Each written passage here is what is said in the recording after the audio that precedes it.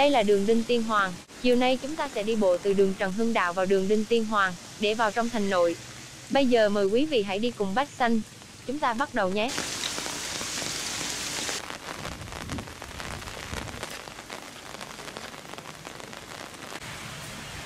Chúng ta vừa đi qua cửa Thượng Tứ, trước mặt quý vị là đường Xuân 68, còn phía bên phải đây là đường Lâm Mông Quang, phía trước mặt vẫn là đường Đinh Tiên Hoàng. Nếu chạy thẳng đường này quý vị sẽ ra cửa Tránh Bắc, hay còn gọi là cửa Hậu. Bây giờ chúng ta hãy cùng đi vào đường 23 tháng 8 để đến được Ngọ Môn.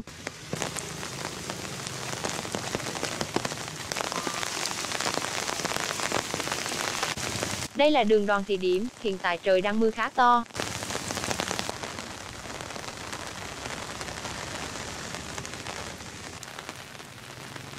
Giờ chúng ta đi xuống đây để nhìn thấy Đại Nội rõ hơn, mực nước còn khá cao, bình thường đây là con đường đi bộ, nhưng giờ đã ngập nước. Đứng ở đây quý vị có thể nhìn thấy Ngọ Môn.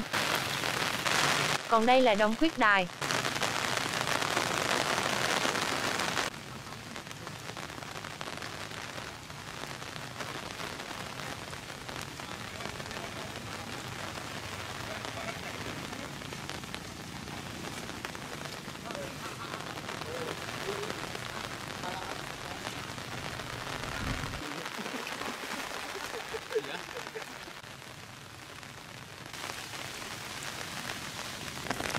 Phía trước mặt quý vị là Kỳ Đài, còn đây là cửa Ngăn.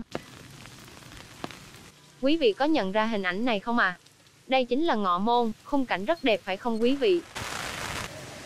Vậy là BáchXanh đã thực hiện video theo yêu cầu của những khán giả, muốn biết về tình hình mưa lũ trong thành nội. Bây giờ chúng ta hãy cùng xem nhanh một số tuyến đường trong thành phố Huế nhé. Chúng ta bắt đầu từ đường Nguyễn Công Trứ, đây là hướng từ cầu Vĩ Dạ về đường Lê Lợi.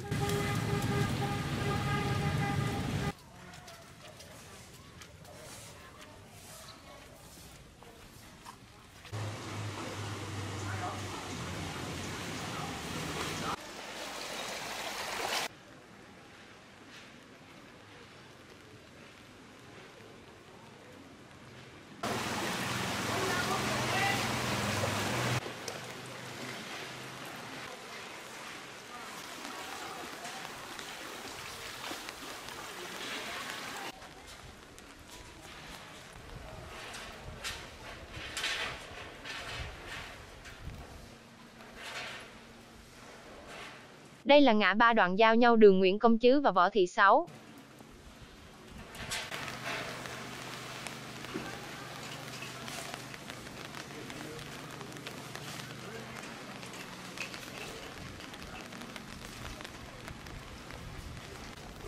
Bây giờ BáchXanh sẽ đi vào đường Võ Thị Sáu, hướng Nguyễn Công Trứ đi Chu Văn An.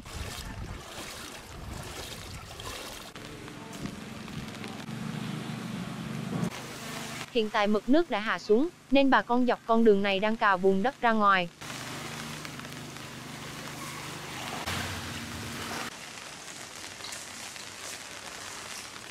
Đây là đoạn đường Võ Thị Sáu giao nhau với đường Chu Văn An. Đường Chu Văn An nước đã rút hoàn toàn. BáchXanh sẽ tiếp tục di chuyển tiếp đường Võ Thị Sáu qua đường Phạm Ngũ Lão. Và đây là đường Phạm Ngũ Lão, phía cuối đường là đoạn giao nhau với đường Lê Lợi. Còn đây là đoạn giao nhau giữa đường Võ Thị Sáu, Nguyễn Thái Học, Bến Nghé, Trần Cao Vân và đường Đội Cung.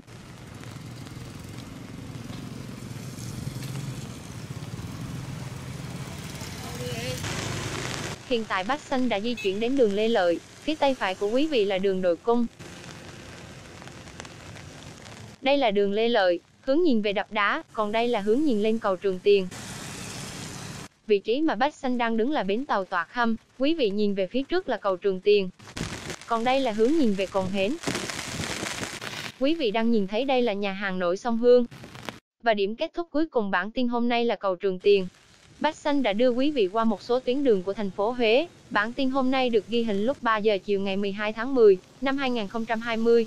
BáchXanh cảm ơn quý vị đã đồng hành cùng BáchXanh. Xin chào và hẹn gặp lại quý vị ở những bản tin tiếp theo.